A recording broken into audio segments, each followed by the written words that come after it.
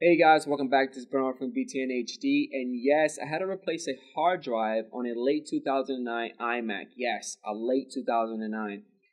So as you guys can see in the video, I'm placing two suction cups at the upper corners of the iMac, and the reason why is because I gotta actually pull the display to get to the screws that I need to unscrew. It took me a while to do it. I had to put some force into it. It's really hard, especially if the iMac is constantly moving back and forth.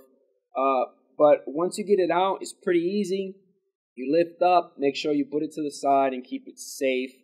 As you guys can see, I'm just putting it inside. And next thing that you need to do is get a specialized T8 screwdriver to unscrew the screws.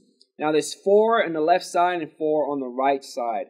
One of the things that I kind of found kind of difficult is because the screws are close to the magnets. As soon as you remove it, they're either going to fall inside the iMac or they're going to kind of get stuck within the magnet. But it's pretty simple. Once you get all 4 of them removed from one side, just go to the next side and remove it. Next thing that you need to do is remove the display. Now, the kit came with a nice little plastic kind of hook thing. I had it go in between the corners. Make sure you don't touch the screen because the oil on your fingertips will kind of get the screen all messed up. But when you're removing it, make sure you don't pull it because there's a bunch of cables attached to the monitor. As you guys can see, I already took the second one out. There's about 2 more that you have to remove. There's one that's close to like the sensor chip that kind of tells you the temperature of the monitor. And the one closest to this side right here, which I'm going to remove right now, is the main source of the monitor. Now, again, there's 4 cables that you have to remove. Please be careful how you remove it because I felt like if you're going to pull it the wrong way, you're going to pull the wires out of the socket, and that's not the way that you want to do it. Now, with the hard drive, it's right in the middle, and there's 2 screws that you have to remove. Once you take those 2 screws out, you basically have access to the hard drive. Now, as you guys can see, I took the last screw out. And next thing that I'm going to do is look around and remove the SATA cables. Now, the SATA cables, there's 2 of them. One that gives you the direct connection to the computer, and another one that gives you the power source. So make sure you put that to the side. And the next cable, there's another cable right there, and that is your sensor. That's the temperature sensor of the hard drive. So remove that guy out and put the hard drive to the side. Now, I also took the temperature sensor because with the kit, it does come with a sensor module that you need to attach, especially if you have a hard drive that you're replacing and it doesn't have that extra port. You might have to replace that temperature cable.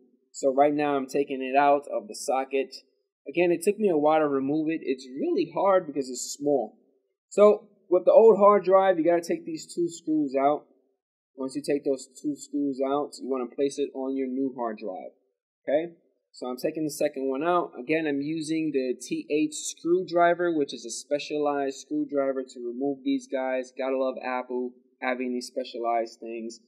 And again, you're going to insert it with the new guy.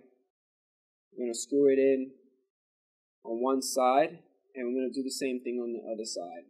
All right, so the next thing that you need to do, there's a bracket system, and that bracket system is what locks the hard drive within the iMac, so you got to remove that as well and transfer it over to your new hard drive, which I'm doing right now. There's 2 screws. Once you remove the bracket, put that old hard drive to the side and then place that bracket with the new hard drive, which is pretty simple, pretty straightforward. Again, screw it on, make sure it's nice and tight, and what you're going to do is you're going to put it inside those 2 slots and make sure it's not trapping any cables. You're going to put the 2 SATA cables, the power supply and the connection to the side.